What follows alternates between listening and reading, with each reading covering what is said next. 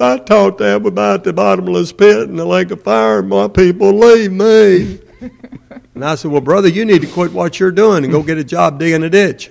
At least you would be able to believe and stop from sending people to hell, because these are the people that Jesus died for. Amen. And you better listen. Amen. Because this will turn you a different way. The word heap, H-E-A-P, in the Greek leads you to a funeral, and the funeral has another root word that goes with it, and that also takes you to the bier, B-I-E-R. Mm-hmm. It's what's going to happen to every person. And that's what Paul is telling Timothy.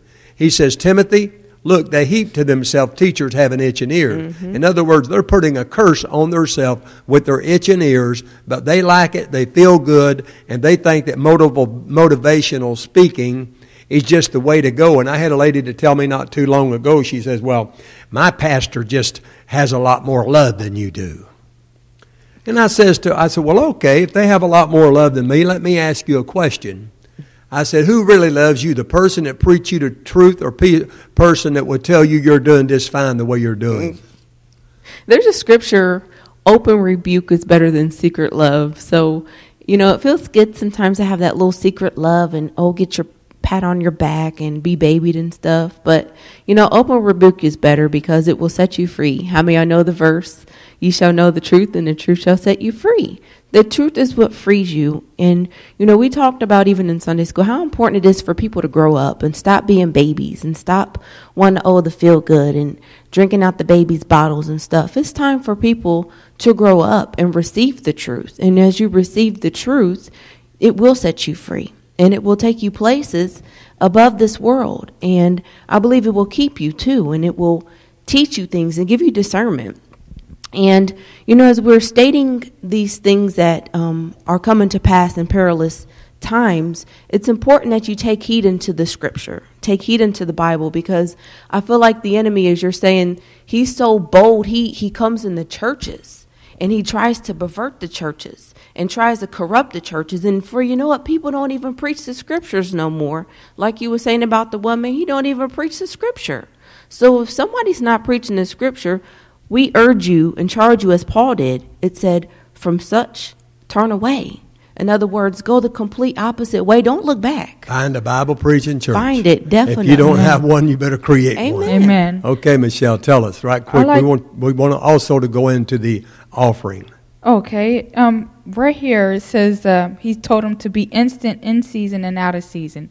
That means you got to live the life of getting into your word. Is that consistency? Consistent and diligence. In other words, you got to have a prayer life every day. When we get into these slumps, we're not praying, and you go a day or 2 days without prayer, that is the enemy's territory. Mm-hmm. Amen. You've walked over on his turf.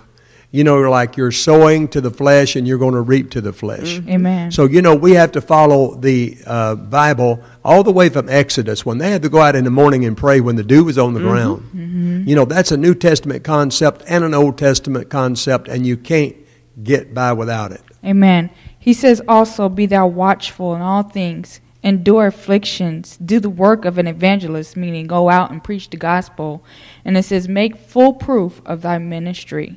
He said, for I am now ready to be offered, and the time of my departure is at hand. Okay, let me go 1 second here to where you was. He says, now watch in all things. Mm-hmm. The word watch, if you look at this, it's a word that means to be sober-minded. Mm-hmm. Mm-hmm. Don't touch anything from the vine. Mm-hmm. No wine is allowed. Amen. I can't get over these people who believe that, Samson wasn't allowed to have wine. John the Baptist wasn't allowed to have wine. But here Jesus can come along and drink wine.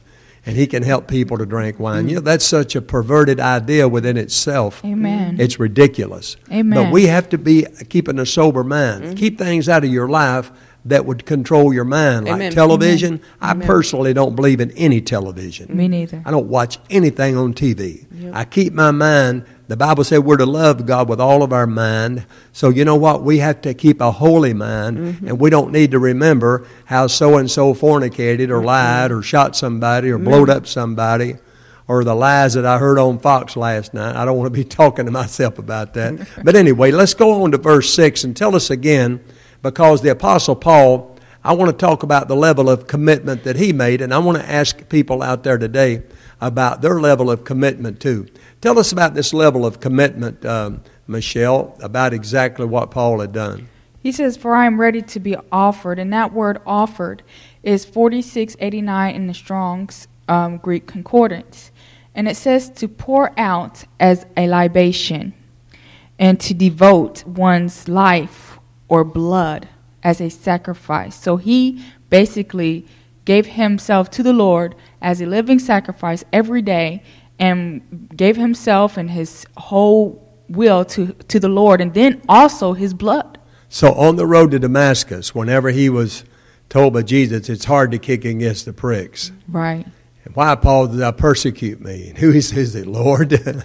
I mean, it's so sad when you get to looking at people don't know when they're coming against the gospel. Amen. That they ain't no use to hate the messenger. Right. You know, I mean, you don't like the message, kill the messenger.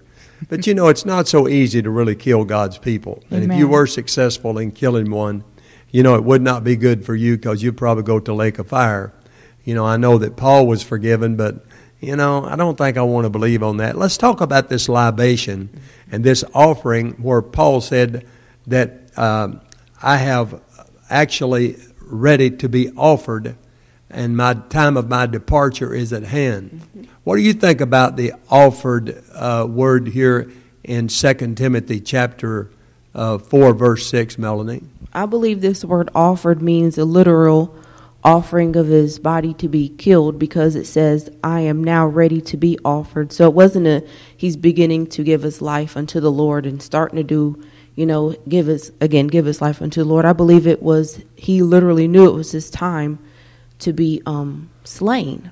You know, the devil can't kill you before your time, but, you know, I believe as Jesus was an example, Paul probably witnessed, I'm not sure exactly the times, but he knew Jesus was killed. He probably witnessed a lot of other disciples that were killed for the gospel's sake, and he probably knew that his time was now, because again, he says, for I am now ready to be offered. And again, that word libation means an act of pouring a liquid as a sacrifice to a deity, one's life or blood. And I believe that he was slain and he knew it. Well, he may have. It's a good idea. It's a good thought. Either way, I know he lived the Lord. He lived the life for the Lord all the way from the time he was stricken down on the road to Damascus. And he had always lived his life, and he offered his life up before the Lord. And now the time come for his death, and it was going to be like a drink offering that they used over in the Old Testament. And it could be something physical, and it could be also the blood. It appears to me that it was probably both of them, and now Paul's time had come. I wonder what level of commitment you have to make to fall into this category. You got any idea? You have to be totally committed. Definitely. I mean, you can't be half in and half out. Amen.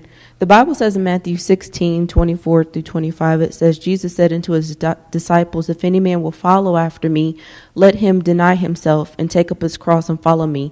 For whosoever will save his life shall lose it, and whosoever will lose his life for my sake shall find it. So it takes a dedicated person if they're really going to go all the way with Jesus. Definitely. I know that some people today are so hung up in the world, they're so hung up on crowds. How many people you go to conference, well, how many people you got in your church? Well, you know, they want to know that. I wonder what they would have said to Jesus when he was in the middle of the night with Nicodemus. I mean, he had one person and he wasn't really saved. Amen. He was looking at it, though. I mean, later on, it was he and the rich man, Joseph of Arimathea. Arimathea, yeah. He was probably, him and Nicodemus buried Jesus, and they quickly wrapped him and got him ready for burial, so he probably did a good thing. There was actually a book that Nicodemus had written, too, that they had some of the apocryphals. Whether it was actually him or not, I don't know, because some people sign those books with other names. You've been listening to the Word of Deliverance, and we want to give you a special invitation to be with us Friday nights. We always pray the midnight hour out and the new year, the new day in, and that's at midnight here in this country. And we also have always good song service. We always preach the gospel, and you'll always enjoy that. We always have a great time.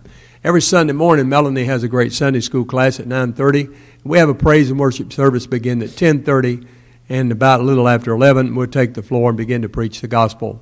And I believe the real gospel will bring great faith to your life, and I believe that you can do great things, and I believe it'll stir up the gifts that God has put in your life that's probably been dormant for so long.